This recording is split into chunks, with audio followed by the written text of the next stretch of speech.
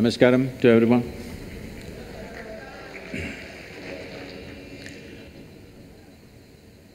Well, why this Youth and Truth, how it came about? In the last 35 years that I've been active with people, this has been a constant refrain. Thousands of people ask me this question, Sadhguru, where were you when I was 20? You have come when I'm 60. If you had come when I was 20, I would have lived like this, I would have done this, I would have done that. I've been hearing this continuously, so I decided we'll step out and meet all those people who are below 25 in this country and also outside. That's why this Youth and Truth. This effort is… See, what we call as life essentially is a combination of certain amount of time and a certain amount of energy. Time is passing for all of us at the same pace. If we sit, it passes, if we stand, it passes, if we do something, it passes, if we laze around, it'll pass, awake, asleep, time is rolling for all of us. Only thing we can really manage is our energies. When you're youth, when you're in that segment of life which is called youth, you're at the peak of your energy. This is something most of the youth will not realize till it passes. That you're at the peak of your energy, life is not going to be the same way as years roll. So when this energy is at its peak, which is the only manageable part of our life, time is not manageable, it just rolls. This is the only manageable part of our life when it is raging at its peak. If we bring a certain level of clarity and balance in our life, this energy could become a phenomenal force in our life. This energy could become a possibility to unfold our genius. When I say our genius, every individual has a certain genius within them. Will they find the necessary atmosphere, necessary attitude, necessary situation within themselves and around themselves to unfold this or not is the only question. Unfortunately, I could be wrong with my percentages, but unfortunately I think not even 1% of the human population manage to really let their genius blossom in their life because they all get concerned with their livelihoods and other stuff. Very few people remain unconcerned and explore the possibility of what can be done at its peak within themselves and around themselves. So it is only 1%. My endeavor is in this generation, if we can raise this to 10%, we will have a brilliant world. We will have a phenomenal process happening in the world because after all, the nation, the world, the society are the products of human genius. Whether we live as a mediocre society or as a brilliant society is not decided by the masses on the street, but a few brilliant minds which come. If we increase the number and percentage of those brilliance, that brilliance to unfold in a society, that society will rage and flourish in a different way. In this culture, that's always been the focus. Always individual genius has been the focus because ultimately that is the determining factor. That is why we are in the universities seeing how to assist you in this process, not just learning engineering or technology, but how to unfold the greatest technology that we already have, which is human mechanism. Thank you very much for having us here.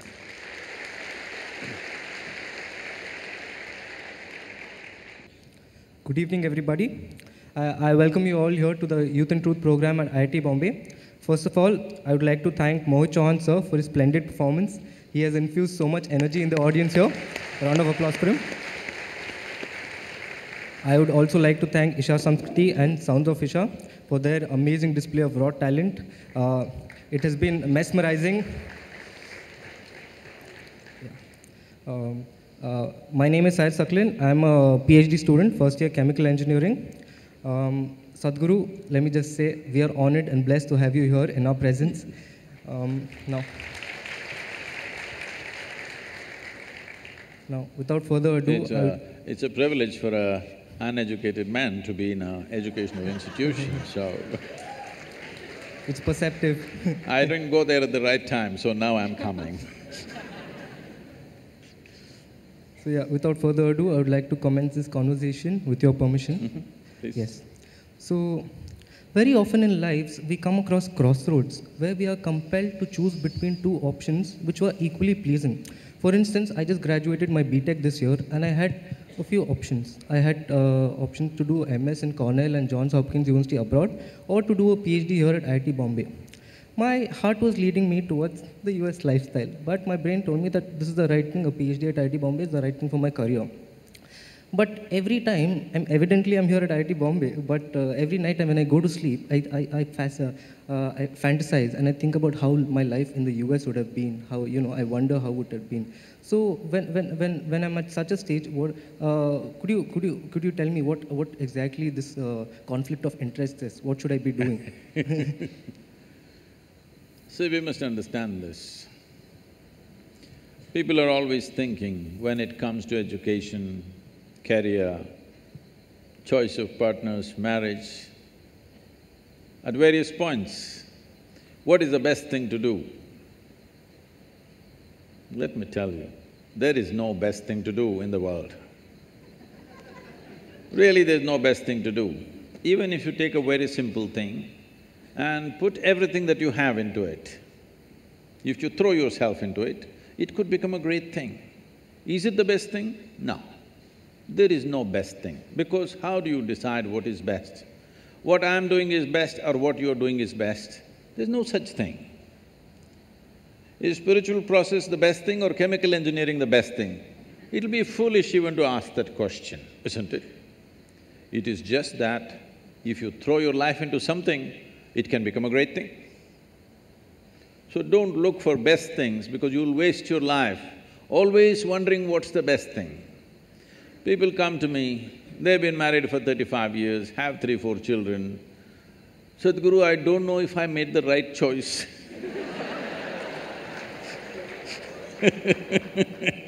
I said, well, it looks like you've not been thinking, you've been acting 4 children. So, till the end of your life, you can go on thinking, what is the best thing, what is the best thing? There is no best thing. Whatever we put our heart and soul into and do it, it's a great thing.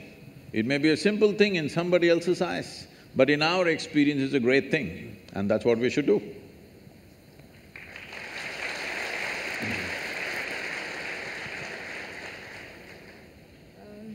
Hello everybody, Namaskaram Sadhguru. My name is Hiya and I am a first year student here studying in the aerospace department. Being a college student, we live in dorms and hostels and we are surrounded by people day in and day out. And with people comes opinions and ideas. So for instance, let's say I got up in the morning and I got ready for class and I'm about to leave and one of my friends joins me and she casually comments that your hair doesn't look very good today, like what's wrong with it? So some of us are of the type that we will rush back to our rooms and just fix it somehow, that might even mean that we are late for class. But let's say I didn't even do that, but that thing would keep going in my mind, like throughout. I would be in the class but I'll be thinking about my hair. So, it is… Others' opinions and ideas have a very deep effect, although it varies from person to person, the amount of effect it has. But how do we take the good out of it and still not lose our individuality and uniqueness in the process? Now, in this world, more money, probably 10 times or even 100 times more money is being spent on hair products than on the brain products. So it looks like a whole lot of people don't care what is inside, they only care what is outside. So, for those people who are in a certain state of their life where they need to intensely focus on something, very intensely, where they need undivided attention to achieve what they want to achieve, Normally we shave their heads, so that they don't have to stand in front of the mirror every day. See, I don't have to stand in front of the mirror. Every day I look the same. So I don't have to check how am I looking today. So when you're focused on something else, certain things get less significance. How we look, is it important? Yes, it is. To some extent, it is important in our lives. But right now, you're not going to walk the ramp, you're going to the class, okay?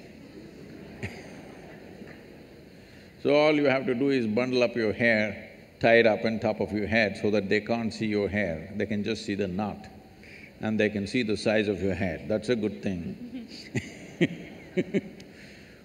It is not that one should not be concerned about their appearance, of course it matters, but where does it matter, where does it not matter is something we have to decide. If it matters too much everywhere, I've seen people about 27 times in a minute, they if you're adjusting your hair half the time in your life, what the hell are you going to do of any significance? I'm not saying you should not have hair, I'm not saying you should not keep it well, but if you are so concerned about your appearance, obviously you're a bit empty inside. There's some more stuff within you. You wouldn't be so concerned about your appearance. Taking care of our appearance to a certain extent is important. Well, if you're going into the films or you're a model or something, you have to take care of it much more, maybe. But for an engineer, if you're presentable, it's fine, huh? And so, it doesn't end at the appearances. It's about the general opinions of life and about ourselves. Let's say anything about us that they have, that people have, they somehow Whatever affect kind of us. opinions. Maybe behavioral traits, like somebody tells me, you speak very loudly, maybe. You speak very loudly all the time. Why do you do that? Maybe, I mean, it hasn't happened with me, I'm just giving an example. So, how do we take… like, I was it's a about very to tell you casual your trousers are comment. torn, but I didn't tell you. There was a time when I lived in denims, nothing but denims, okay? Only Levi's. And because of motorcycling and all kinds of things, they would get torn. We had to get it from United States, otherwise they were locally not available in 60s. So we used to patch it up, but now people are tearing it up and then wearing it. So obviously the message is you don't care a hoot what other people think about you. Let that come into every aspect of your life, you don't really care what other people saying about it. That's the idea, isn't it? The idea of tearing up a new pant and walking is, you don't really care, but that's not the truth with a whole lot of people. How is it torn? Your pant is torn better than mine. So we've gotten into this mess essentially because we have not delved into what this is. There is no profound experience of yourself. Who you are is a bundle of opinions that other people have given. If 10 people say you're good, you will become very good. It's like this. You went outside, somebody told you, oh, you are the most wonderful person on this planet. Then you are floating on cloud number what? 9. Only 9, huh? In Tamil Nadu, we do 11. So you're floating on cloud number whatever, and you came home, they told you who you really are, and suddenly it'll crash the cloud. Floating on a cloud is not a wise thing, you're bound to crash, isn't it? Hello? Floating on a cloud is not a safe thing to do, you are bound to crash. So, whatever this floating on cloud number whatever is not a good thing because somebody blows you up. I must tell you this. If you have to settle this within yourself, one important thing is, this happened to me in a certain way. My daughter started traveling with me when she was 3.5 months old, alone. So I'm driving my little Maruti all over the country, this is the time when I'm building Asia Foundation, and my right leg is always heavy. So I keep one hand on this little baby and drive full on the highways going from town to town, various programs and stuff. So she grew up in many people's homes. Every week she's a new home. I made one rule to all of them, never teach the girl anything. You're not going to teach her ABC, you're not going to teach her 1, 2, 3, you're not going to teach her Mary had a little lamb, because I don't care whether Mary had a lamb or not. Nobody teach her anything. So, because nobody is teaching her anything, she's all eyes and ears. By the time she's 18 months, she's speaking 3 languages very fluently. Nobody taught her anything. I said, no rhymes, no 1, 2, 3, no ABC, nothing. She grew up like this and I wouldn't have sent her to school, but my schedules were crazy, plus no company of that age group around, she's the only girl. So I put her into school. When she was around 12, one day she came home little disturbed because of what happened at the school. And she said, you're teaching so many things to everybody, you're not teaching me anything. I said, well, I am not known to do these things unsolicited. Now that you've come, we could try something. I said, see, this is all you need to know. You never look down on anybody, nor do you ever look up at anybody. Then she looked at me like this, what about you, kind of thing. I said, see, if you look up to me, you will miss me completely. If you look up to me, what will you do? You will take my picture and nail it into the wall. You will miss who I am. The value of who I am will be completely missed if you look up to me. You have to just look at me for what I am, for everything that I do, not look up to me. If you look up to me, you know, nailing is all that'll happen. So this is a simple thing, never look down on anybody, never look up to anybody. As simple as it sounds, this means you have no judgment in your head as to what is good, what is bad, what is high, what is low, what is virtue, what is sin. You're willing to look at life just for what it is. If you see life simply for what it is, you will effortlessly navigate through life. All these things will not even be an issue in your life.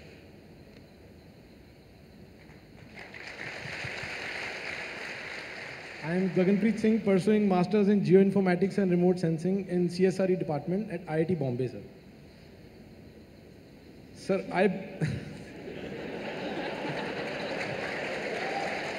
yeah, mugged up. I'm sure this guy's popular out here, huh? Sadhguru, I belong to land of 5 rivers, and now wherever I go there, for all the able people I see, everyone dreams of going to land of maple leaf right now, that we call it Canada. And when I interact with them, they have the one motive, we'll go there, we will earn in dollars and send back and adopt one of the village, build roads, all hospitals, schools. What is harm in it? Then I see soldiers, farmers, social activists, teachers who are working at grassroots level. So if I get opportunity, because in IIT we will get some good opportunity to go abroad and earn Canadian dollars or work here, and whatever we can contribute in the tax, that is quite minuscule as compared to the funding which we get from abroad. Which route should I take? Oh. See, India is an ancient culture. An ancient culture means there are many benefits because there is immense wisdom and there is also a heap of bullshit.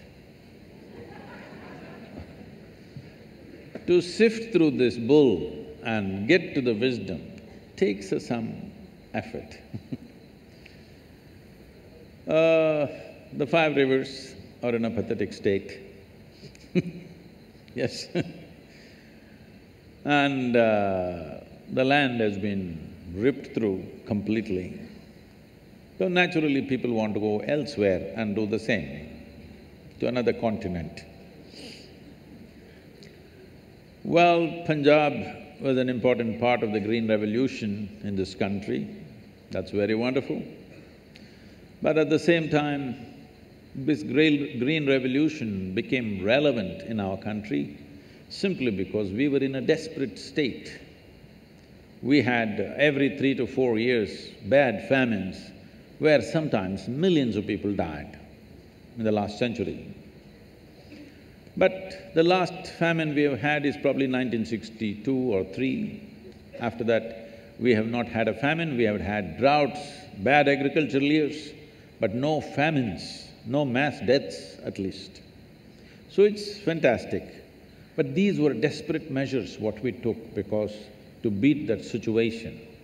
So we exploited the land in a certain way, which is not healthy long-term, but we did it because it was kind of emergency for the nation. So now, should I go abroad and send Canadian dollars? I'm not saying you should not go abroad. If you think you're going to learn something better there, acquire some more skills, then you can gather here. If there are possibilities, or even if you're going to work there, but don't think in terms of you'll earn dollars, then come back and build your village. That's a long shot. Actually, what we need in this country is not necessarily dollars. What we need in this country is a corruption-free, clear, focused and dedicated people. That's what we're missing.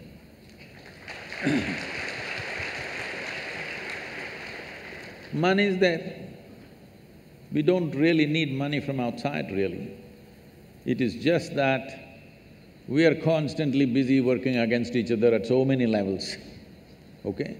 Our energies are simply spent throwing things at each other all the time. If you don't understand what I'm saying, just turn on one of the English news channels and watch in the evening. How much energy is simply wasted, simply saying rubbish against each other endlessly.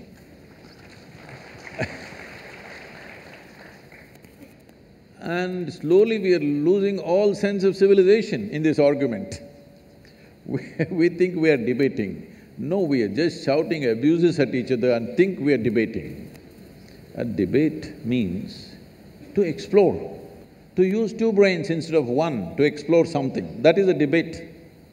Not simply throwing things at each other is not debate. We can as well throw stones at each other. Instead of hurling abuses, at least it'll end soon. So this is going on, immense waste of energy, no cleanliness. When I say no cleanliness, I mean, a whole lot of people are simply innocent of integrity. They're not corrupt, they're just innocent of integrity. They don't know what it is. Because we are a nation who are not controlled by any moral code. Nobody told us, thou shalt not do this or that. Nobody told us. But in this culture, we managed ourselves by constantly stirring up human consciousness in every generation. Well, you also come from the land of gurus, because the idea is to stir up human consciousness rather than give you a set of morals to follow. Because morals can be subverted by anybody, but when it arises within you, it's a natural expression of who you are. So, this has been the process. But over a period of time, because of invasions and occupations, this system of transmitting consciousness or invigorating human consciousness, those systems have largely collapsed. Today, anybody can read half a book, which is considered sacred, can become a guru and do whatever they want, all right? You have a lot of them in land of 5 rivers. Because this system has collapsed, people have not invested their life into knowing something. They're just reading half a book and trying to preach.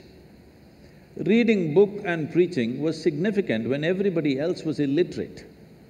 Now that literacy has grown, you read a book and tell somebody it doesn't mean a damn thing, they can read it themselves. So this is going to become irrelevant even in a school and college in the coming years as technology develops. Reading a textbook and telling them what it is all about will become irrelevant in the next 10–15 years. So similarly, reading scriptures and telling people what it is has already become pretty irrelevant, because everybody can read and understand better than the preacher, most probably. So this process of what shall I do? Should I go there and send dollars? If you are going there to pursue something, it is fine. If you think there is some form of skill or education or knowledge or even a profession which is not available here, you want to go there, it is fine. But you are going there to make dollars and send it back, please don't waste your life like that. There is so much to be done here. If you have integrity, why I'm focusing on integrity is, this has been a scarce thing. I must tell you this. About 7–8 years ago, I was in the United States and somebody told me, Sadhguru, if you type the word spiritual on the net, every day over 100,000 people are typing the word spiritual. I said, is that so? That many people are typing the word spiritual? Because I never typed that word. I said, type it, let's see what comes. So on the Google, if you type spiritual, first thing that comes up is a spa in Mexico. Second thing that comes up is a call girl in Northern California. She has spiritual sex, spiritual whatever. She knows the SEO, you know. She's used spiritual in 25 different places in her website. So if you say spiritual, she comes up. Then I thought, this is a shame. For thousands of years, anything spiritual means people looked east towards India. So I said, let's open a platform as the spiritual gateway to the world, India. So all the spiritual, whatever nonsense you have, everybody put their official page on one platform. If they want to put more, they'll have to pay, but one page is free for everybody. If the world types out spiritual, this big site will come. And every form of spirituality is there, people can choose where they want to go. And we thought we will bring some kind of a standard, 3 things you must do, 3 things you must not do when people from outside the country come to you. So for the first time, I had never met any spiritual leader in the country. I had never seen them, I had never shared platforms with them, nor I had visited their ashrams. I never had time for those things, I was just busy with what I was doing. For the first time, I made an attempt to meet a lot of people. Well, I met many absolutely wonderful people who are doing great work. But it was also amazing to see that a whole lot of them are completely innocent of integrity. They just don't know what it is. Really, it's incredible. If I walk into an airport or a golf course, I meet better men who don't know anything about spirituality, but they're better men.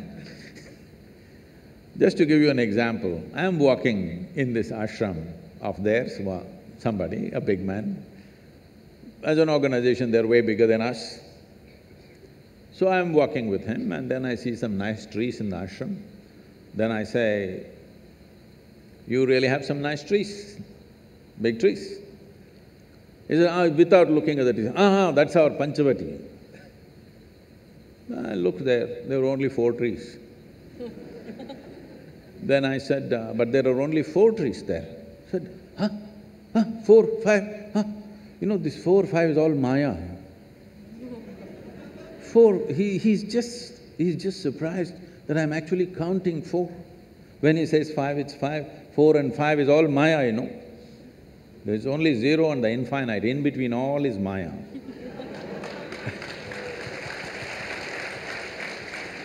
So, whether it is politics or any profession, including spirituality, unfortunately, one ingredient that is really weak in India right now is integrity. If you think you have integrity, please stay in India. We don't want one more to escape. I will say. Sadhguru, I spend lots of time on my phone, ridiculous amounts of time. It helps me with my notes, it keeps me updated with my calendar and connected with the entire world. But the more we depend on it, the more it replaces our menial tasks. Now, technological advances are so steep and rapid that it is predicted that one day humanity will pass through a time period called singularity.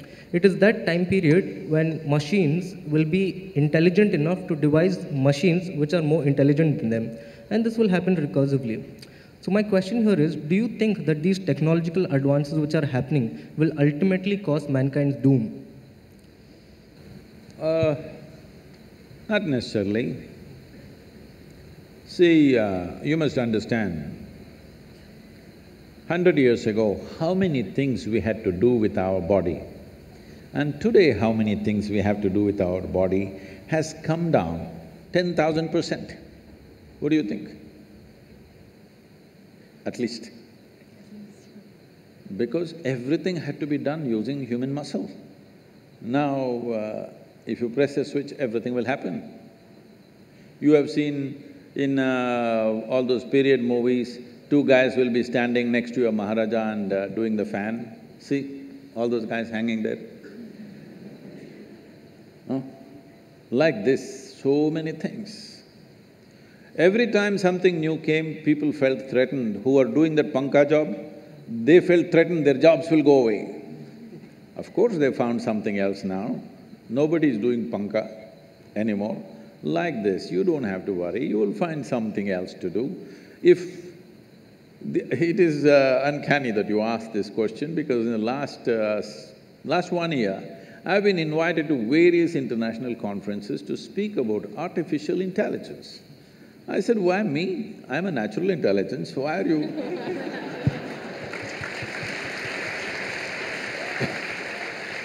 Why are you calling me to speak about artificial intelligence?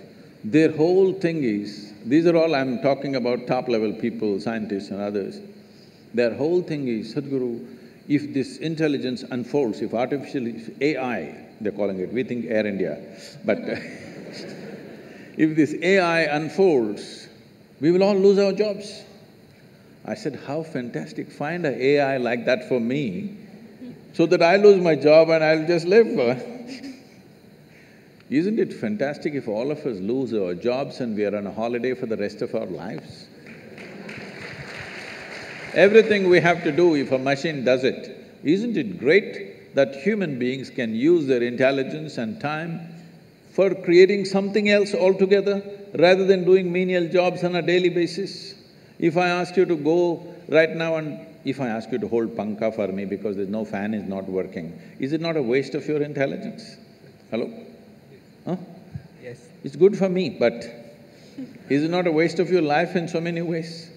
So similarly, it's a waste of life right now that most people are thinking how to earn a living, how to earn a living. God damn it, even an earthworm is earning a living, a grasshopper is earning a living, a bird is earning a living, every other creature is earning a living. With such a big brain, what is a human being concerned about earning a living? It shouldn't even be a thing. But right now, human problem is, it's not about earning a living. You want to earn living like somebody else, then there is no end to your life. You want to earn a living for this life, there's really no problem. I want to live like you, now this is a problem. This is an endless pursuit. This is not going to end at any time. See, the most affluent nations, why does a human being seek affluence? Either an individual or a society. Why do we seek affluence? At the first level, it's a choice of nourishment, that you can eat whatever you want. That's the first step of earning money. The next step is a choice of lifestyles. Now countries like United States, you're only going to Canada, huh? Countries like United States have a choice of nourishment and a choice of lifestyles. But 70% of US population is on prescription medication.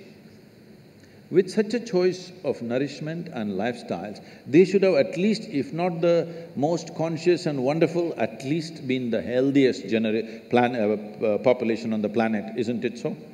Their healthcare bill is $3 trillion. People estimate by 2030, their healthcare bill could be anywhere around $7 to $7.5 trillion. Already it is bigger than our economy. One thing that can sink that nation is the healthcare bill. So, just affluence is not going to help. So when artificial intelligence comes and does all the things that we want to do, that we are no more concerned about earning a living, every human being on this planet, their living is taken care of, I think human genius will unfold. It's a tremendous possibility. Of course, fools who don't know what to do with themselves, they'll bum around, they'll get drunk, they'll get drugged, they'll lie here and there, but a whole lot of humanity will come to terms with it and fire up in a different way. I think it's great times. We don't really have to worry about your phone. Can I tell you a joke? You okay? Yes, go ahead. Because you look serious, right? A man came into the office with half his face burnt out. Show me the other side of your face. Okay. Okay. So, his boss asked, "What happened to you? Why is your face burnt up like this?" No, I just took a call. I attended a call. I said, "What? You taking a telephone call will burn your face like this?" "No, I was ironing my clothes." Phone rang. So, right now the problem is not technology. Technology is a tremendous enabler. I remember the time when I was building this foundation, like once in a fortnight or so, I have a telephone call day. When I stop somewhere on the highway, that blue-colored tin box, metal box, you've seen them? STD, local, international, whatever is written on that. So I get into those things and start making hundreds of calls. But today, if I just tell my phone, it calls. Oh, I'm glad technology is advancing, life has become so much easier and better, but some people don't know how to use it, they're always stuck to it. Many people are getting killed using the phones. So many people are getting killed. So the problem is not of technology, the problem is of compulsiveness. So many people are getting killed. See, it is still unfortunate there are so many children and people dying because of malnourishment. We have the highest malnourished population in the world. But more people on this planet die because they don't know when to stop eating. Yes, compulsiveness. Food is not the problem, isn't it? Hello? Is food good for us or no? Hello? Food is good for us, but if you don't know when to… if you start eating, you don't know when to stop eating, then it becomes a serious problem. The same goes for the phone. You start using it, but you don't know when to stop using. So the problem is not technology, the problem is not anything in our lives. Fundamentally, we are living an unconscious life. We are living a compulsive life. When you live compulsively, then everything is a problem. There's no one specific thing which is a problem, everything is a problem. All the great, wonderful things that come our way become serious problem in our life simply because we do it compulsively.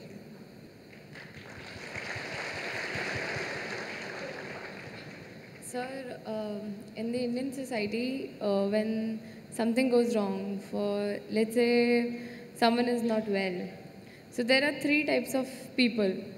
Ones who go to the hospital, then there are the ones who rush to the temples, and then there are the third ones who rush to the astrologers. So we are actually taught from the beginning that inanimate objects and things around us have the power to control our lives. For example, for example, my mother, when 2 to 3 years back, told me to wear a ring which had a gemstone. I still have it on, because, of course, because that's what mom has said. So You need to take it off, otherwise the boys will think…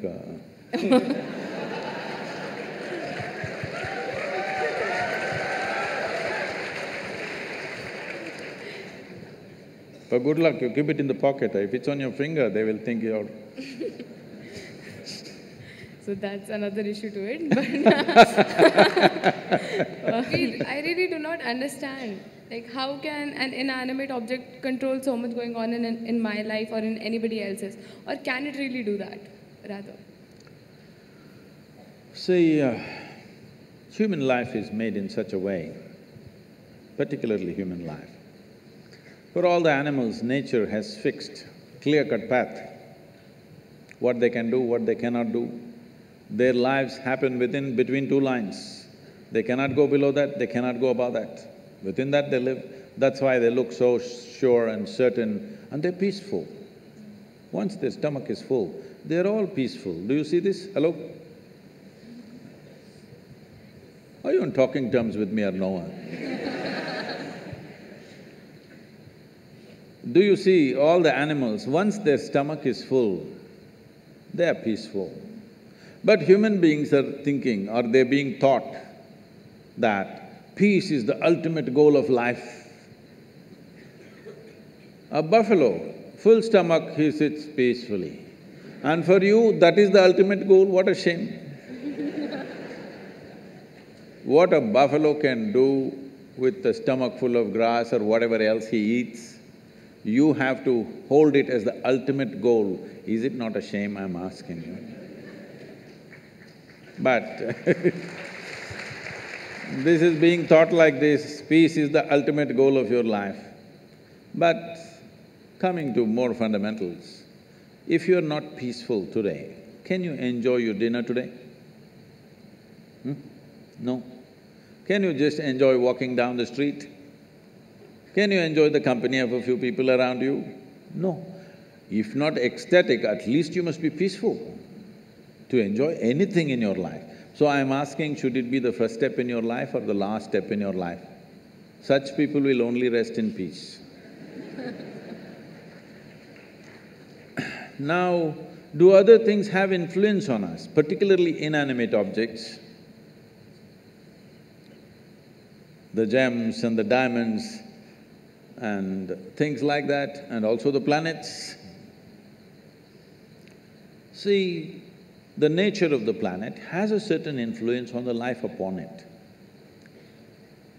You will see on full moon days and new moon days, many animals behave in certain specific ways, simply because they're influenced by it. You know the whole ocean is rising. When ocean, which is millions and millions of tons of water, is able to rise, when 72% of your body is water, you think it won't rise at all? It does. So, I don't know if you're conscious of it, but in India, most people are, not only in India, in anywhere, wherever there are mental asylums and things, they are conscious of it. On full moon days and new moon days, people get exaggerated levels of disturbance in their minds. So people think new moon and full moon will cause madness. No, that's not the truth. If you're very loving, full moon day you will become more loving. If you're very joyful, on a full moon day you will become more joyful. If you're a little crazy, you'll get little more crazy. Whatever is your quality gets little hyped on that day. So those who are romantic, they want full moon day. Those who want to meditate, they want full moon day. Those who are a little mad, they don't want full moon day. Essentially, it's hyping things up a little bit. Of course, today there is another kind of textbook science which is going on, which doesn't observe anything except what happens in the laboratory. These people are going on saying, this is all rubbish, this, that. No, if you pay attention to your own body, you will know, without looking up, without looking at the calendar, you will know when is full moon day, when is new moon day, by yourself, simply if you pay sufficient attention to your own system, because it's visible in your system. Certain behavior is there. But with a human being, the problem is, or people seeing it a problem, any possibility, if you do not explore that possibility, in your eyes, it looks like a problem. What is a problem is always a possibility, isn't it? You don't like it? No, if you're not willing to say yes, no, something, you can at least say, what is a problem is always a possibility or no? What is a possibility? If you do not explore it, if you do not realize what is the possibility, it seems like a problem to you. So, do inanimate things have impact on you? Yes, if you allow it, because this is the human predicament that who you are is not determined by nature, it is left open for you. Left open for you means you are the only creature on this planet who's been given the freedom to shape your own life. Is it a small thing? This is a product of millions of years of evolution that today, after all these creatures from a single-celled animal, after these millions of forms, here we are sitting, this is the only creature which can shape its own life the way it wants. Every other creature has to live by the laws of nature. We can shape our own lives. It is this freedom that human beings are suffering. If you're suffering your bondage, it's all right. If you're suffering your freedom, you're a disaster, isn't it?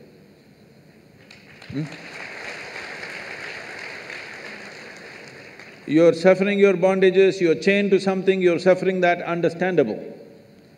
But you're suffering because you're free. Most human beings are suffering because they're free. They're always trying to bind themselves to something or somebody all the time because freedom scares them. Because freedom is a pathless path. Freedom is an open terrain, there's no fixed line. Because there is no fixed pathway, most people feel terrified. But the highest value in human life is freedom, isn't it so? Hello? In this culture, the highest value in this culture is not God, not heaven. Mukti, moksha, liberation, freedom is the highest value. Established that no matter what you do, you must seek mukti. You can do whatever you do with your life, but all that process should be towards your liberation. You must be moving towards higher and higher levels of freedom on a daily basis. Otherwise, your life is not worth it because you're getting entangled with the process of life. Even if you go to heaven, it's an entanglement. See, I'm sure before you joined IIT, you're still keeping Bombay, right? I see. Before you joined IIT, when you have written your whatever entrance tests and stuff, only thing is somehow I want to get in, because it's like heaven, entering heaven.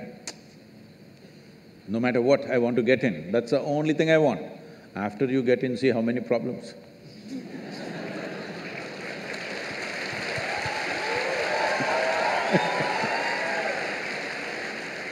I'm asking you a simple question. Being on this planet, do you have any proof that you are not already in heaven and making a mess out of it? Huh? Do you have any proof? Suppose you took off from the solar system and looked down at the solar system, whatever these 12, 14 planets and satellites and works. Does planet Earth definitely look like a heavenly body among all these? Yes or no? So you're already on heaven and making a mess out of it, and now you want to go to another heaven. Yes, like he wants to go to Canada.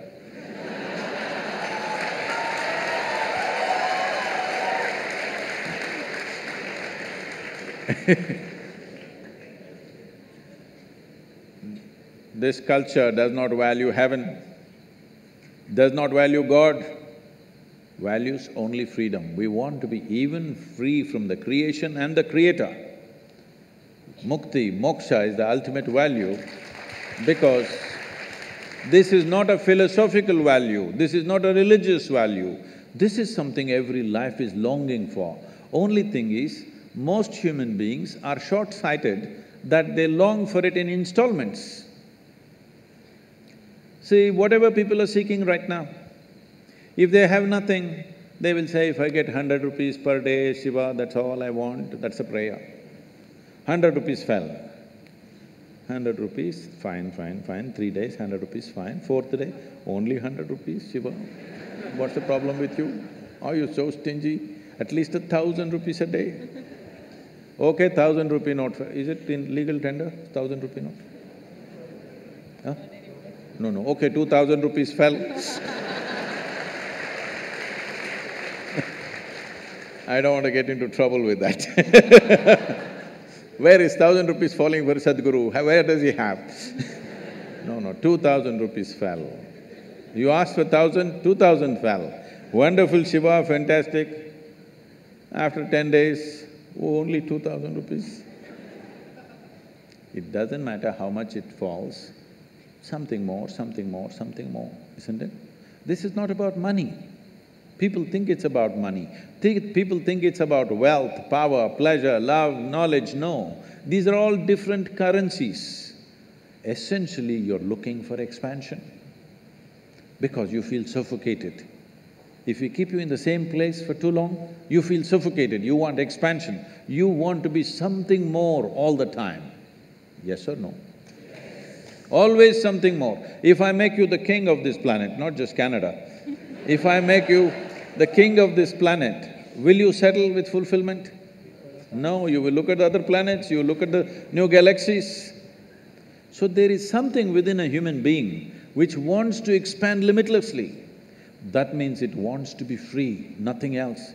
Looking at this carefully, observing the nature of the life within, that it wants to expand in a limitless way, the only thing it is longing for is to become boundless. That means it's seeking freedom.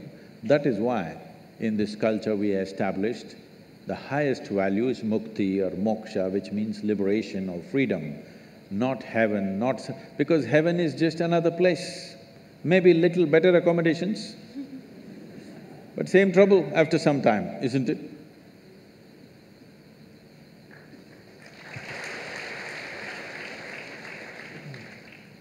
Sadhguru, I can proudly say that I am in the top institute of eminence, which we now call heaven, and every student who has come here has burnt himself inside out to come to this place, and that can be said about each and every institute in India. And after coming to this heaven also, our days and nights are same, working very hard to achieve the so-called aim.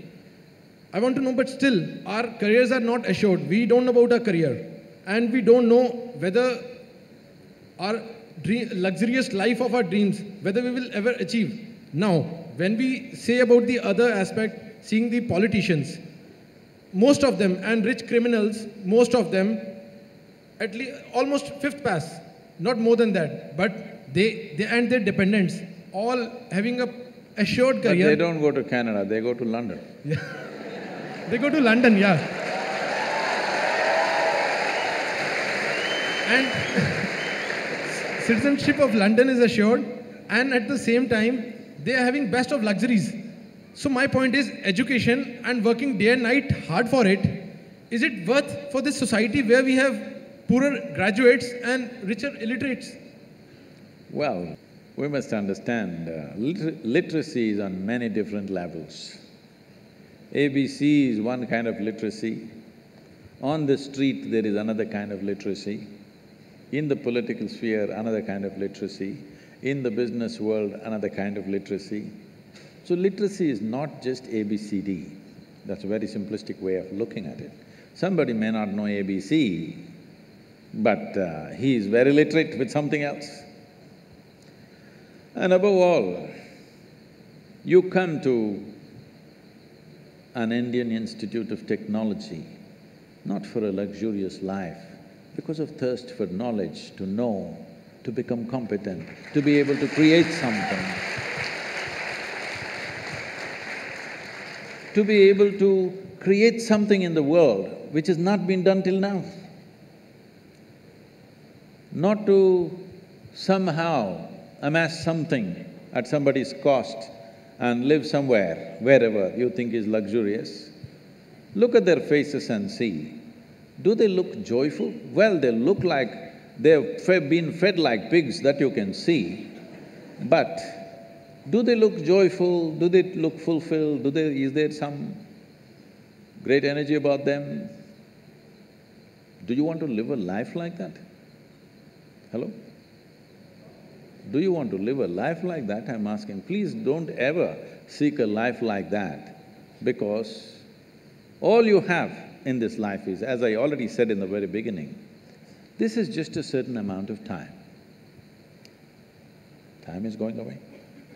Since you sat here, you're about 35 minutes or more than that, an hour closer to your grave right now.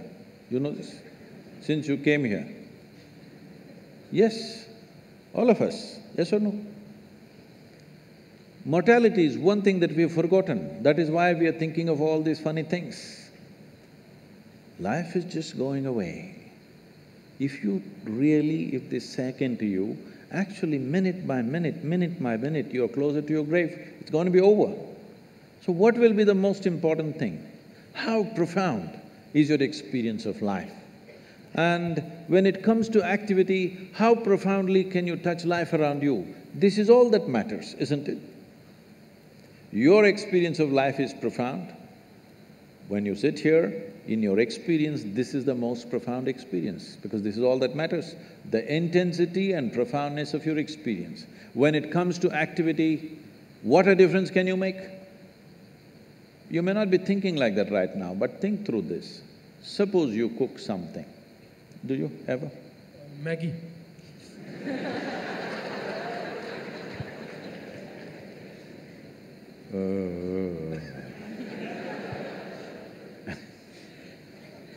He's on MSG or something, huh?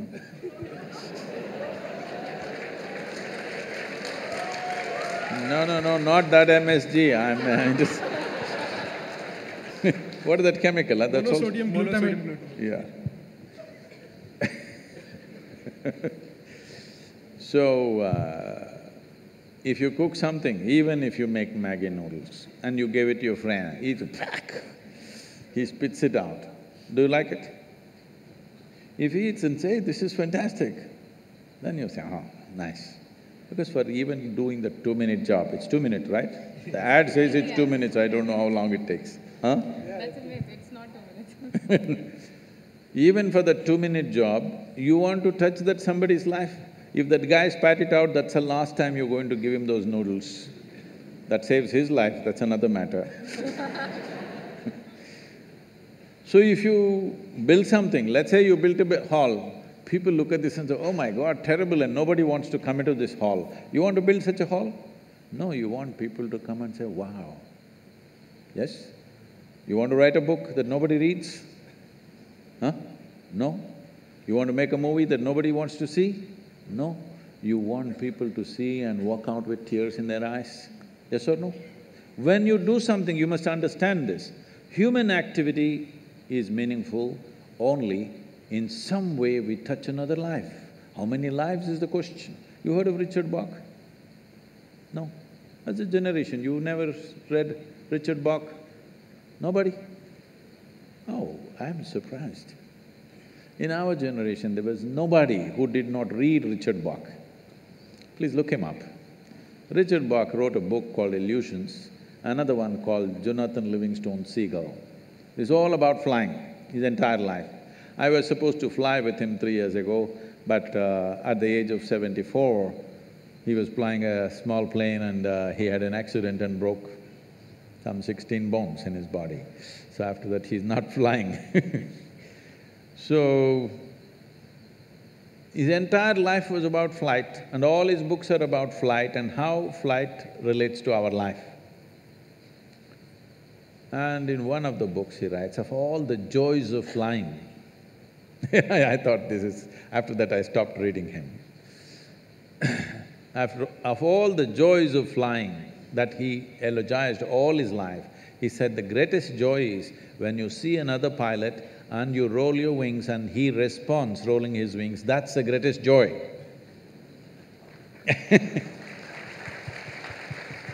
After living an absolutely adventurous life, this is the greatest joy, because touching another life always is like that. Whether it's music or dance or cooking or writing a book or building something, everything is because it touches another life, it matters, isn't it?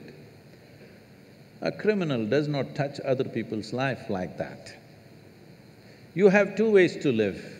That is, people are joyful because you're here, or people will be joyful because you're gone. There are two ways to live. Please, what will you choose? First one. First one. People are joyful because you're here. Yes, Yes. That's good. So, about somebody is living better than us, I'm saying you should not even look how somebody is living, because it's a bloody brief life, believe me. Before you know what's happening, it'll be gone. You may not think so right now, you think you have a lot of time on your hands. But if you intensely get involved in something, before you know what is happening, life will be gone. Because it's such a brief life. Have you noticed on a particular day, if you're very intense and joyfully involved in something, 24 hours just pass off like a minute? Is it so? Another day you're a little depressed and looking around at everybody. That day, 24 hours feel like a eon. So time is a very relative experience. Only miserable people will have a long life,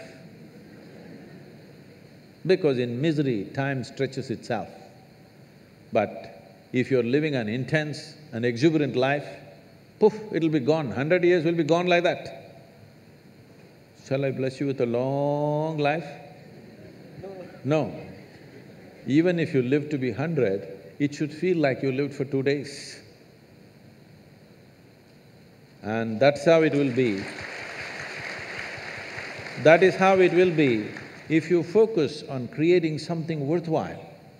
But if you're looking at other people, who is wearing better clothes, who is driving a better car, whose house is better than mine, if you look at this, your life is ruined, because forever somebody will be wearing something better than you, somebody will be driving something better than you, somebody will be living in a better home than you.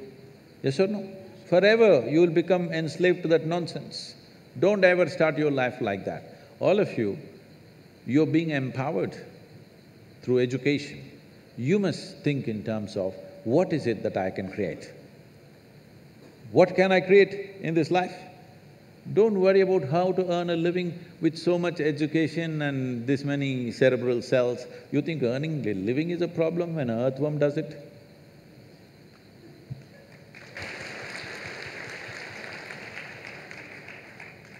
The Youth and Truth program has such wide and intense coverage nationally and internationally that social media has been buzzing and flooded with questions. We have the difficult job handpicking some of the questions. So, Sadhguru, with your permission, I'd like to convey the questions to you. So, one Pradeep asks, we are often reprimanded for using swear words. It is nowadays used as colloquial slang. What is the big deal with using slang words when I casually use it without intent? See, this happened. A nice Catholic girl got married and went. After 3 days, she called her mother and said, "Mama, I can't be here with this guy. All the time he's using 4-letter words." Then the mother asked, "What kind of 4-letter words is he using?" She said, "He's talking about cook, clean, wash, iron."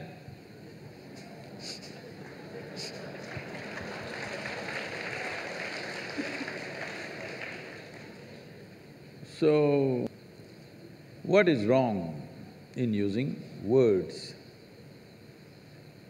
Essentially, what you're calling as swear words is largely today, we have our own swear words, which are very generic to our languages, and some are vulgar, some suggest certain intentions, some refer to our families, and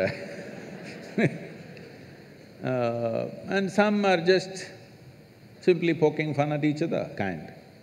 But largely your swear words in English language that you use today are essentially picked up from America. It's either toilet or bedroom, okay? I must tell you this. This is way back, many years ago. A guest came from Australia. I'm talking about nearly 40 years ago. A guest came from Australia and I'm supposed to take this person around in Mysore. You know, Mysore is a touristy place. You're from Bangalore, huh?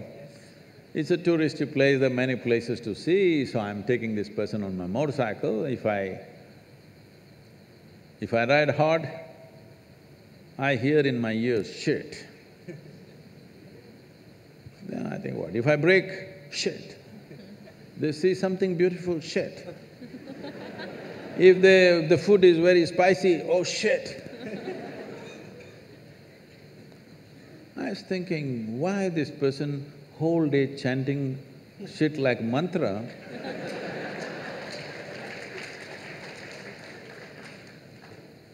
I thought maybe constipated, trying to invoke. Because what should be done in the morning, whole day, why are you dragging it through the day, you know? Then I observed, they're getting angry, shit, and they become little calm. Oh, then I thought, oh, it's working for them, I should not disturb this, because I don't believe in disturbing anything that's working for anybody. If it's working, let's leave it. So I just thought through this. See, we have looked at the whole science of uttering sounds in a powerful manner, what it can do to your consciousness, what it can do to your body, what it can do to invigorate your energy, many aspects of this. And then we say, Shiva. With the necessary preparation, if I make you utter this one sound, you don't have to believe in any god or anything, just the sound. It'll blow your brains out. I can show you this. Then I thought, shit, shiv. Oh, we arrived at it scientifically, they somehow got it.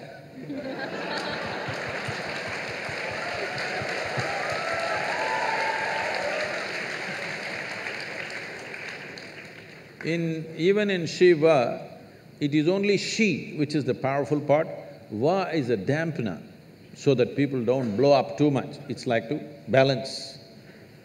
Instead of Va, they put T. I thought it's okay, it's working, so why? Because usually when they keep saying too often, the T doesn't come, they say shh. So even me, when I say Shiva, the word doesn't really come out, it's just shh. So I thought it's okay, what does it matter? Then immediately some people got very… this thing, Sadhguru, you are saying Shiva and shit are same? Highest and the lowest? I said, see, this high and low is all your business. But as far as your mind is concerned, in case your vocabulary is stored in an alphabetical order, Shiva and shit are close together. You cannot store Shiva here and shit here. You don't have such a capability. I don't know how it is stored in your mind. Suppose it's alphabetical, they are right next to each other, so you can't separate them. So the question is not about what is good, what is bad, what is right, what is wrong. The question is, will it work everywhere? If you keep shitting all over the place, is it going to work for you? That's a question. So it's all right among young people, you're saying shit everywhere, but now it's come to in United States, it's come. Even the top administrators are uttering these words just like that. In the international community, when they utter such words, it's finished in many ways, okay? Not because of anything else, simply because people are… if you watch some of these American movies and stuff and stand-up comedians, they are making the whole sentence with one word. Yes? Whole sentence is just one word repeated in many different ways, and they're elogizing that. I'm saying to develop or to evolve a complex language, It took such a long time, it's taken thousands of years for human mind. One of the most complicated things that we have come up with as a civilizations in the world is language. Language is not a small thing. That way in India, we have 1,300 languages. How much genius must have been there that right here you speaking Marathi, somebody speaking Telugu, somebody speaking Kannada, somebody speaking Konkani, and for thousands of years, though you lived side by side, you maintained your literature, they maintained theirs, like this they managed. This takes a certain level of genius to develop the language. Now, a language which had hundreds and thousands of words, you want to reduce everything to one word and you think it's a forward step, I'm sorry. Sadhguru, my next question is about the 4 letters. Love is in the air. When Hey, what's happening out here? when people say that they are in love, they think they are in unconditional love. But still, in most of the cases, it's not working. It doesn't lead to happiness. So Sadhguru, when is unconditional love truly possible?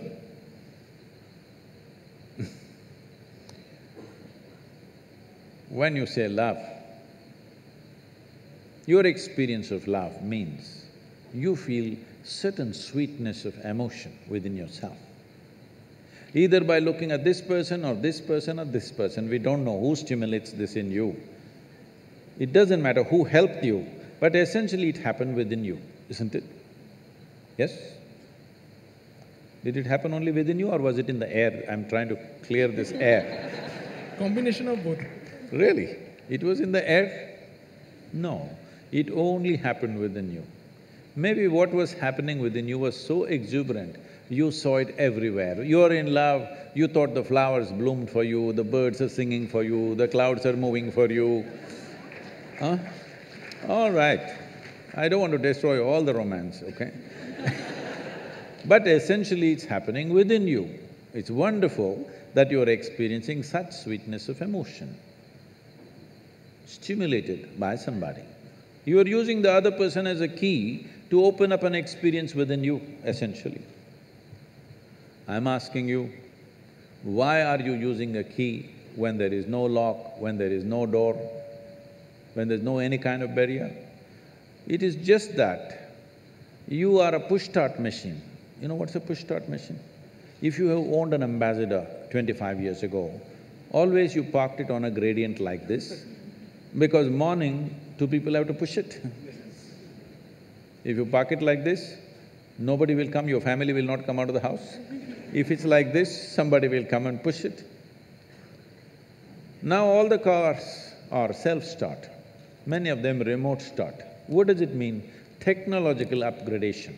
You are an institute of technology, all right? I'm asking, would you like to upgrade your technology that you are on self-start? If you wake up in the morning, you are overflowing with joy and love and exuberance by yourself. You don't need anybody to stimulate you. Would you like to be a self-start machine?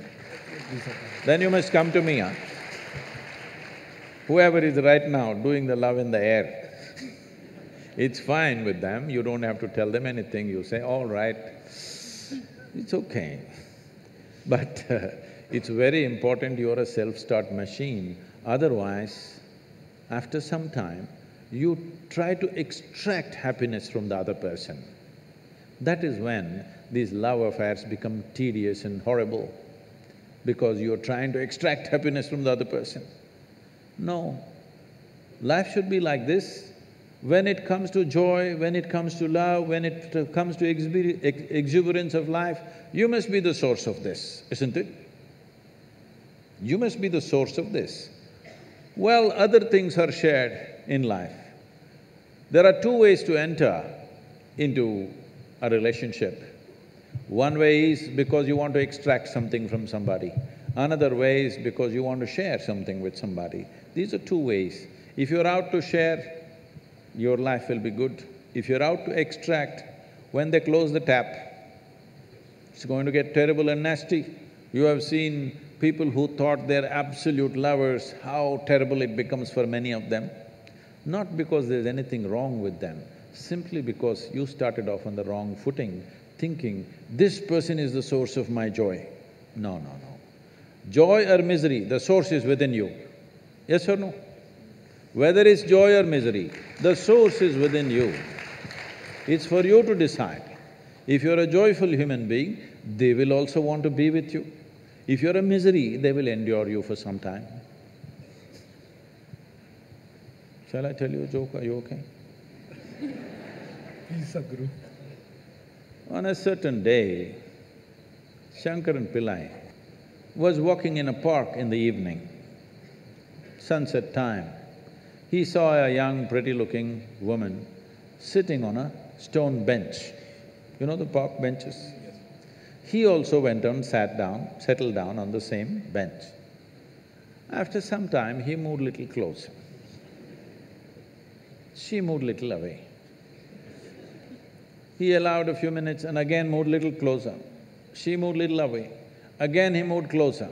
Now there was nowhere else to go for her because she was at the end of the bench. She pushed him away. Then he waited for 2 minutes, just the sun to get to the right angle. Then he went down on his knees and he said, I love you. I love you like I have never loved anybody in my life. You know, a woman is a fool for love. And the sun was setting. If it was middle of the afternoon, she wouldn't believe a damn thing. Sun was setting, the ambience was right, and she kind of yielded.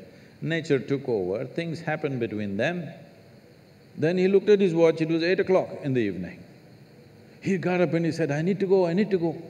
She said, where are you going? You said you love me. He said, my wife is waiting, I need to go.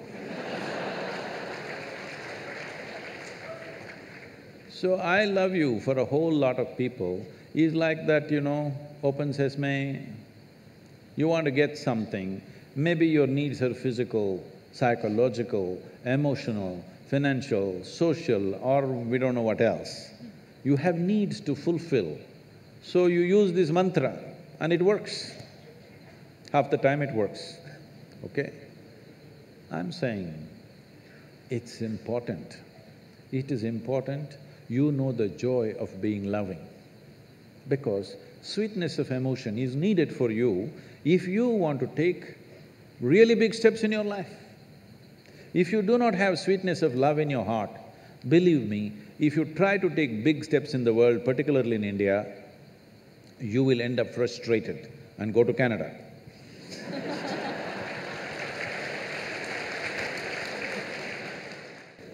In Canada, you meet only moose in most of the countries, so it's okay. So now I would like to open the forum to the audience so that if they have any questions, they can ask Sadhguru directly. So let's start with the audience questions for now. Sadhguru, namaskaram. Myself, Pratiti Sarkar. I'm a PhD student here in IIT. Sadhguru, every time we have some submission, me and my friends would plan in advance and we would try to stick to it. But somehow, ultimately it happens that we end up finishing it in the very last minute. So before I used to think like why I wasn't starting it early or why I couldn't finish it early. But then I realized that almost everyone around me is doing the same thing and everyone is procrastinating. So my question is then, what's the reason? Why do we knowingly procrastinate? See, the longing that you had when you wanted to get into the institute, you have not maintained that longing. Please sit down, it's okay. You have not maintained that same level of longing. How badly you wanted to get in. If you maintain the same level of longing, you would prepone everything that you're doing. Slowly, you slacken up and other things interest you, education sinks down a little bit. If you're doing something that you really want to do, will you prepone or postpone? Will you prepone or postpone? You'll prepone. If love is in the air, will you prepone or postpone? Prepone, surely. Prepone. So in a way, intellectually, knowledge is a love affair. It's really a love affair. If you get involved, it'll become much bigger love affair than emotional love affairs. So if you conduct your education like a love affair, that you're really involved, then you will always prepone, not postpone. But if you finish too early, that means your faculty is not setting you tight enough time. They must set more stringent time, because this is the time of your life where you have to learn how to stretch yourself physically, mentally, in every possible way. Otherwise, life will crack you when you go outside, unless you find a government job for yourself. Otherwise, anything else you take up in your life, if you do not know how to physically and mentally stretch yourself without breaking, then life will break you somewhere. So, education time, the time of being youthful, is not a leisure time. Unfortunately, this may sound like this, a little difficult for you, but you must come and visit and see how it happens. These children came and performed here just now, the Kalari, and we have a home school. All these are 7 days of the week school. We have planned 4 to 5 days in a month as activity days which the children won't know. Someday, it will be, instead of academics, it'll be some other kind of activity. But those activity days are more intense than the academic days. When you're growing up, when you're young, you should not be thinking about leisure. Unfortunately, this culture from United States has come, what is that, TGF? Thank God it's Friday. So if you're going to enjoy only weekends and weeks, you're going to suffer. That means you're doing something that you have no love for. I'm asking, why the hell are you doing it? Why the hell are you doing something that you don't care for? Because it's your life. Your life is just a certain amount of time. If you're doing something that you don't care for, that means you don't even see that your life is precious, isn't it? I'm asking, is your life precious? If it's precious, you must invest it in what truly matters to you. If you invest it in what truly matters to you, you will always prepone, not postpone. You're also TGIF? Namaskaram, Sadhguru.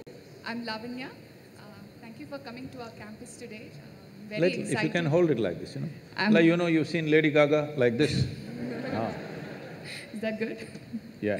So I'm very excited to have you here with us. My question is, when I was growing as a child, both my parents were working, and there were times I was feeling lonely and very miserable. Although my parents did give their part of comfort to me, there were times I was feeling lonely on the inside. And what can our future parents, or what can we do to our kids to not feel the same way? Thank you. Well, in India, this is the first generation where women have stepped out to work professionally. Otherwise, because we were largely an agricultural community, women worked, but in and around the house. And if they went somewhere to the field, they took their children and went. So always, like you see ducks and chicken, if the hen goes, behind that the chicks run, like that children were always running behind women. So she was always doing her work and still managing and tending to them, and there was a certain cohesiveness to that. But today women are going to the office or to the factory or to some other business, so they can't take their children there. This is the first generation of women who've stepped out. So in the society, we still don't have arrangements, proper arrangements, where children can be properly tended to. That system, that facility and that arrangement has simply not happened in the society yet. I hope it happens quickly because it's very important. It doesn't matter whether it's a biological parent or somebody else, but children need a loving, caring atmosphere. It's very important. Just putting nourishment into their stomach is not the only thing. They need some attending to. Somebody should smile at them, somebody should laugh at them, somebody should do something with them, play with them. This is very needed, otherwise children will grow up a little sick in their head. It is not necessary only a biological mother should do it, but there must be a committed person doing this. It's very, very important for the child. Unfortunately, in this society, we still don't have those arrangements. Namaskaram, Sadhguru. I want to know that when a student steps into college, all of a sudden he or she gets access to a huge amount of pornographic material, which so far was off limits for him or her. And in the process, he or she enjoys that, and as we said, he or she experiences heaven on earth. But, and we even have nicknames for those people who overdo it. They masturbate. We overdo it sometimes. So how do we know how much of that is good or bad? And so can we have the truth about masturbation? Oh, looks like a popular question, eh?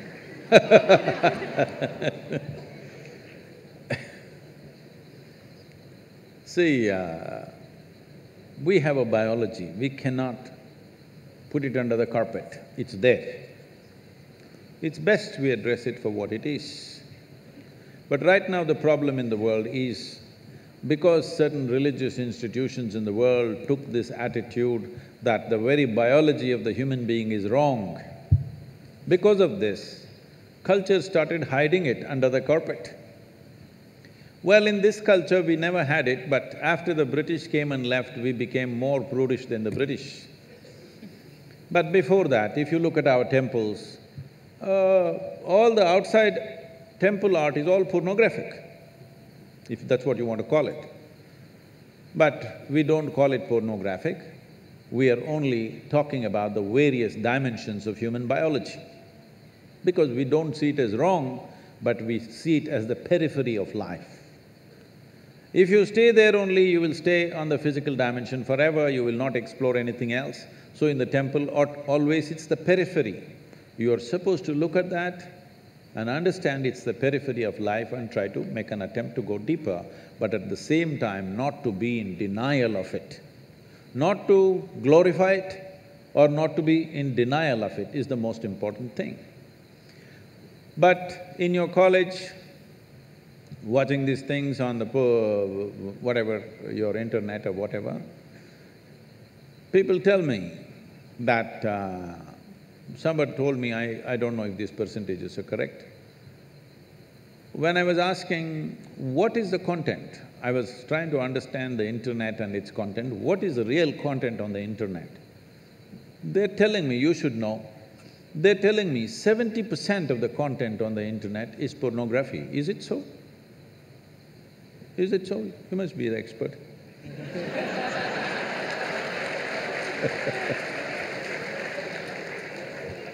Is somebody doing PhD on it?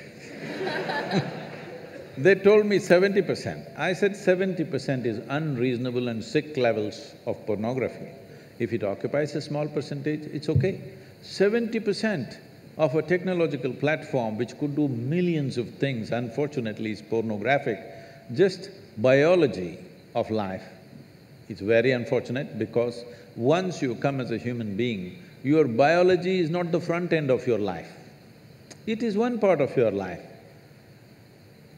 This cerebral capability came so that your intelligence becomes the front end of your life, and if you become conscious, your consciousness becomes the front end of your life. Biology is the front end of a bull. It's okay for him, that's all he knows. But biology should not be the front end of a human life, it is part of our life. We are not denying it. So, at a certain stage in your life, it's like this. A 95-year-old man went for a medical checkup with his doctor. The doctor did a thorough checkup and said, "Hey, old boy, you're doing great for 95, no problem with you." Then the old man asked, "Doctor, but what about my sex life?" Then the doctor looked at him and asked, "Thinking about it or talking about it?"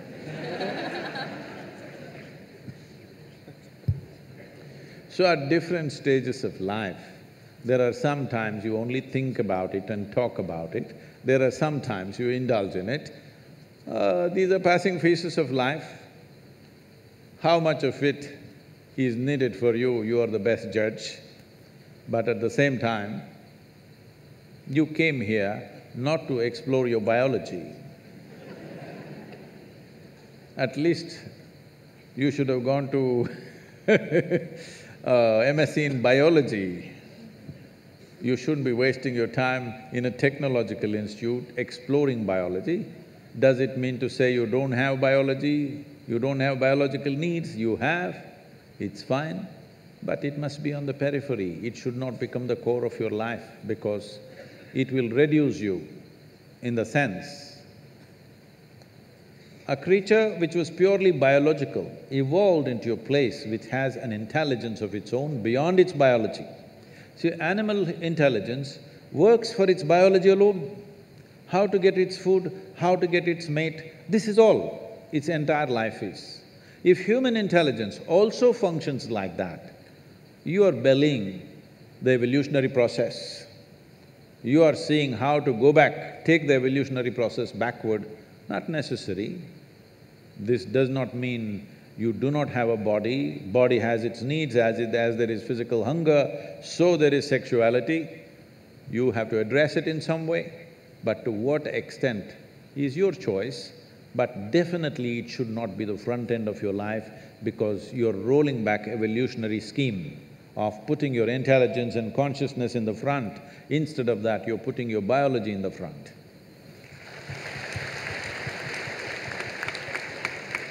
Sadhguru, I've been watching your videos and they have really changed me a lot. So today, sir, Sadhguru, I'm a guitar player and I'm doing engineering. I'm in second year. So often, like, obviously my Indian parents want me to have a steady life. So they sent me to an engineering college, ki get settled, but they even support me for guitar. But both are getting so hectic for me, like I can't keep my focus on one thing. Like when I'm studying, I think about guitar and all the players and music. And similarly, when I'm playing, I think about other things. And even social circles and all. I don't have a steady mind. And I can't focus at one thing. Even if I try a lot. Even mobile is a very big distraction, apparently. So how do I focus on one thing at a time? I fear that if I give too much time to one thing, I might lose or lack in other things. See, human mind… Do I have a few minutes to answer this question? Yes. See, the nature of human intelligence is such that it can do many things at the same time as a process. When I say intelligence, most people are misunderstanding intelligence as intellect. Intellect is your thought process. Thought is just one dimension of your intelligence. Thought is only happening because of the data that you have gathered in your mind. You cannot think about anything for which you have no data, isn't it so? Isn't it so? Isn't it so? Yes. You're getting sleepy? Because usually we put children to sleep at 8. So, human intelligence is made like this. In the yogic way of looking at life, we look at human intelligence as 16 parts. Out of these 16 parts, we can, for the sake of understanding, we can see it as 4 segments. These 4 segments are buddhi, ahankara, manas and chitta. Buddhi means the intellect. Intellect, when it comes to your intellect, would you like a sharp intellect or a dull intellect? You must choose, I'm going to bless you right now. Sharp intellect. So obviously, intellect is a cutting instrument. It's like a knife, it's a scalpel. It's good for cutting. If you want to dissect something, you need a good, sharp intellect. But suppose you want to sew something, all you have is a knife. If you sew with a knife, you know what'll happen?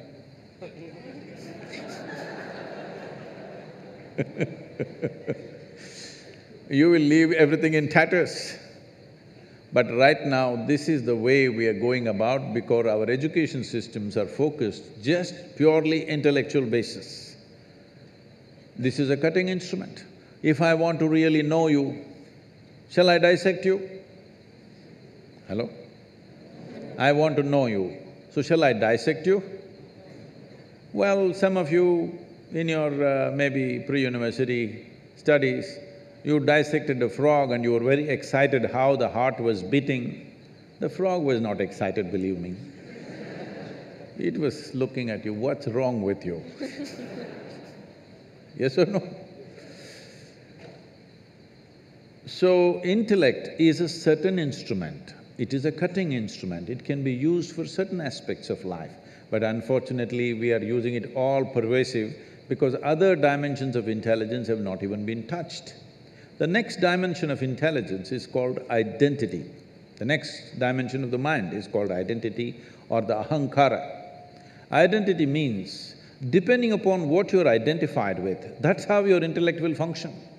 This is a knife in the front, this will always try to protect what you're identified with. You say, I'm a woman, it'll try to protect your gender. You say, I'm an Indian, it'll try to protect your nationality. You say you're some religion, it'll try to protect that. Whatever is your identity, your intellect is always working to protect that identity. So how we establish this identity consciously is a very important part of education which we have completely ignored today, for which we are paying a huge price. In the traditional education, from 0 to 12 is balavastha, that means just to play, eat, sleep. So that the body and the brain should grow till they're 12 years of age, you should not try to teach anything, extract anything. From 12 to 24 is focused learning. This is called as brahmacharya, discipline of how to learn. Learn is not just learning other disciplines, but above all, learning about the nature of my own human mechanism, my intelligence, my different faculties, how they function, because if I don't understand this, I cannot really apply myself into anything. So, we always establish this, you might have heard of this, there is something called as aham brahmasmi at the age of 12. This is taught to a child before we initiate a child into education. First, he must take a universal identity, that my identity is the larger universe. Maybe today I'm an Indian, maybe today I belong to this religion or that religion, maybe I belong to this caste, clan or whatever, but my larger identity is with the universe because education was seen as an empowerment. We don't want to empower you when your identity is narrow, because all the crime on the planet, all the corruption on the planet, all the horrendous things that people do to each other is only because of limited identity, isn't it? I can do it to you, but I can't do it to myself because this is me, isn't it? I can't do it to my own child, but I can do it to somebody else because this is mine and that is not mine. So before you are empowered with education, which is seen as a powerful tool for life, first thing is take a universal identity. Unfortunately, we've neglected. Because of this, today if you see, the cutting edge of technology and science always goes first for military use. Yes or no? So how to kill people, how to dominate somebody, how to destroy somebody, this is where our knowledge is going simply because we did not establish a universal identity before education came to people. So the third dimension of your mind is referred to as manas. Manas means it's a silo of memory. When I say memory, it's not just what you remember, your entire body is memory. There is evolutionary memory here, there is genetic memory here, there is karmic memory here, there is articulate and inarticulate levels of memory, conscious and unconscious levels of memory, various dimensions of memory. We identify 8 different forms of memory. Right now, you may not remember how your great-great-great-grandfather looked like 10 generations ago, but his nose is sitting on your face. Body remembers, yes or no? Body absolutely remembers everything. So this memory is the basis of your intellect. If we take away the memory or de-link the memory from your intellect will become without activity.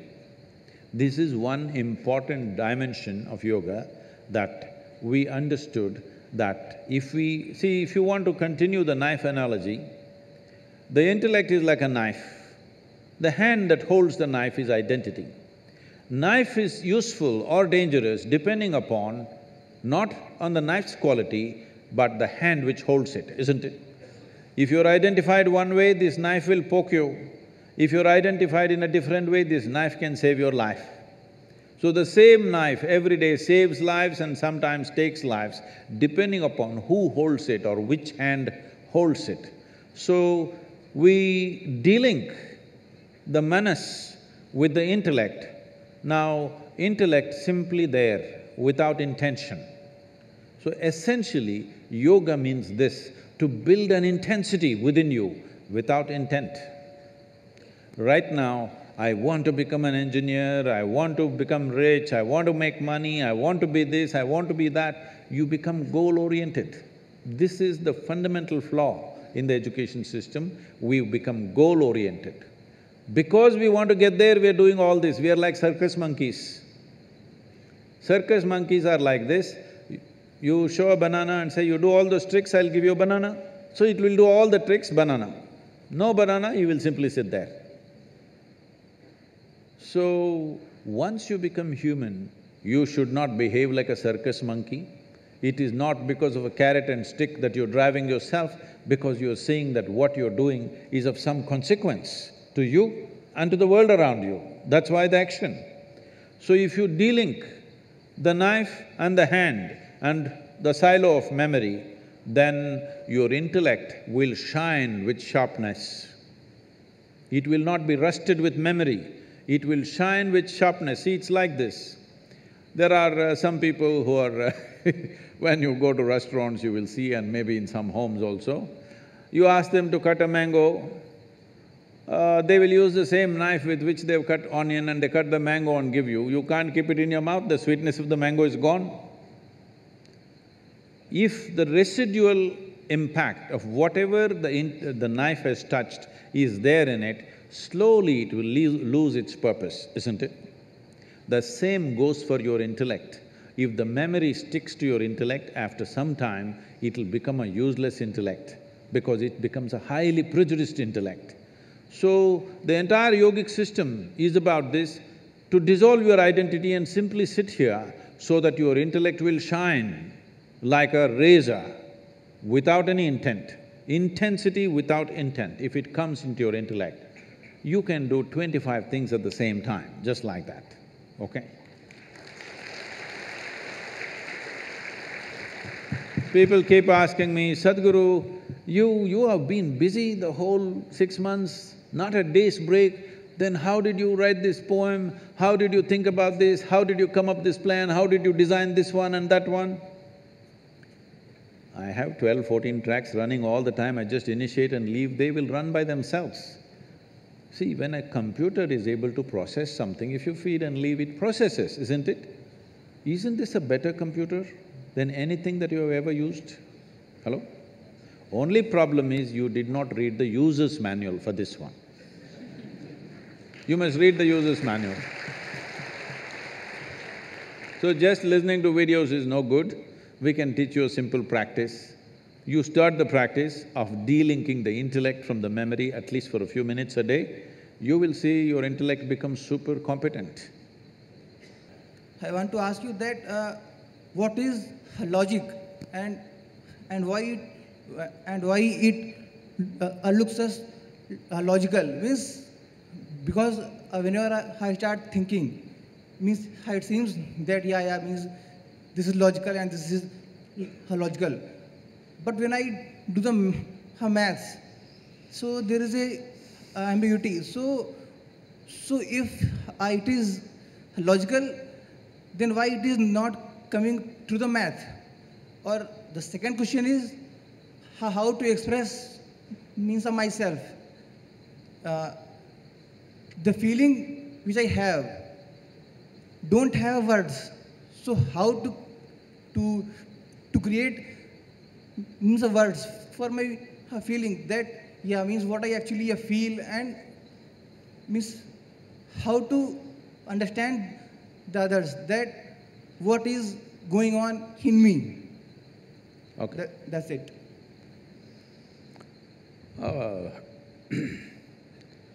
See, whether somebody else understands what's happening within me or not is not the issue. Whether I perceive what's happening within me or not is the main issue.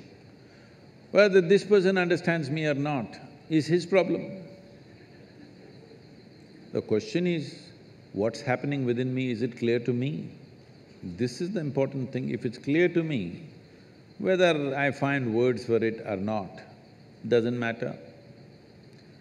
About logical and illogical and the mathematic, even the mathematics is only logical to a certain point. That is why they came up with calculus. It's quite illogical. Yes or no? So because they want to explore dimensions of existence which don't all fall into simple logic, that is why we came up with mathematics, or the type of mathematics that we are doing right now, which is not really logically correct, but it articulates certain aspects of the existence. So, instead of worrying about what is logical, what is illogical, life is absolutely illogical. Material is logical. So only handling material aspects of life, we have to be perfectly logical. When it comes to other dimensions of life, it's not logical. And in fact, all the most beautiful aspects of your life are not logical. If you try to logically find expression to every dimension of your life, you will feel silly. Suppose you fall in love with somebody and you write it in prose, you will look stupid. But you write in poetry, suddenly it's beautiful, because poetry allows illogical expression, prose does not allow illogical expression. So you cannot do illogic in arithmetic or geometry, but trigonometry is there, illogical. So, in every sphere of life, people have understood that logic has its limits, and they have found ways to explore life through means which are not necessarily 100% logical. Your logic fits into this life perfectly well, but don't try to fit the life into logic, it doesn't fit. Thanks for giving me this opportunity. I want to ask that when we are roaming on the street, even the dog also not happy, and we are also not happy. Please hold this little closer to you, yeah. It's quite safe. Mother Nature gives us a brain, but we are responsible for everything, to take care of plant, birds, but we are not taking care, even we are not happy for ourselves, and not we are keeping happy to the Mother Nature. So what we have done for our life means it's our responsibility. Mother Nature give to a responsibility to a human, to us, to take care of everything, but we are not taking care, and not even we are happy. Okay. Thank you. I don't know where you saw an unhappy dog, it must be a Mumbai dog.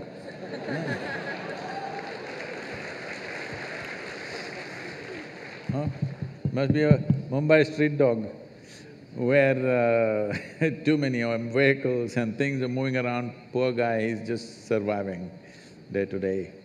Otherwise, dogs are happy if their stomach is full. They're really very happy. Go in the villages and small towns and see, they're just romping around happily. As long as they're well-fed, they're happy. So, human beings also, not that everybody is unhappy, there are happy people and unhappy people, they always were, still are. We are seeing how to increase the percentage of happy people so that we can live in a joyful world. It's out of my greed that I'm incessantly active in the world, because I want to live in a joyful world.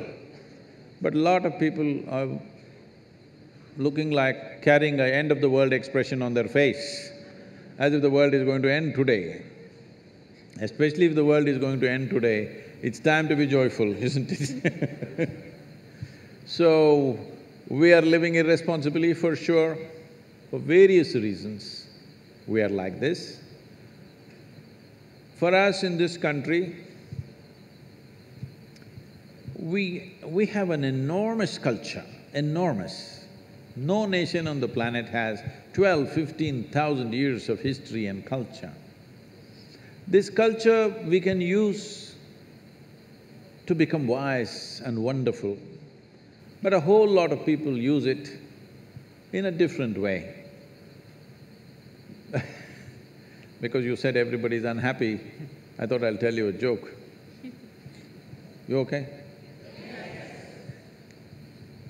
It once happened, the Iraqi ambassador to India met Shankaran Pillai. When people of two ancient cultures meet, it's bullshit time. Always. How our culture, because we've got nothing much to show in the present, we talk a lot about the past. Well, we can be proud about our past, but we can't live there. We are proud about the past history of this nation, the culture of this nation, but you cannot live there, you can only live here. But this is the usual thing. So the Mesopotamian culture, big. So the Iraqi ambassador started off and he said, our culture is so great that we have excavated sites in Iraq where the site is over 2,500 years ago, 2,500-year-old sites, and we found copper wires. It proves that we had telegraph 2,500 years ago. Shankaran will say, ha, that is nothing. We have excavated sites which are 5,000 to 7,000 years old, and we found nothing. That means we had wireless.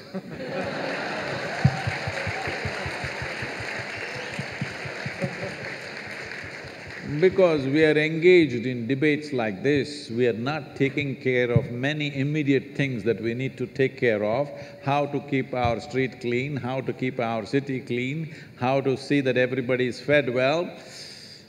We are not taking care of this because we are little in the wireless state. Thank you very much. So being in a premier technological institute like this, which hundreds of thousands students want to get into this institution and barely a couple of hundred or 300 or 400 people are getting in, is it? Yes. So, getting into a coveted place like that, where even internationally, the institution is recognized as one of the premier institutions, not just in India. So when you're in a place like this, it's my wish and my blessing that you must really acquire knowledge, and knowledge is no good unless it is dispensed with love and compassion in the world.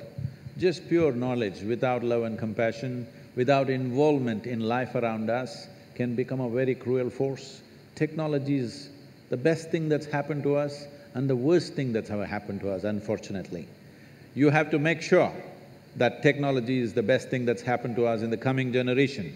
The previous generations, all of us, have used technology in a negative way. Yes, we've made bombs, we've made pollution, we've made terrible things.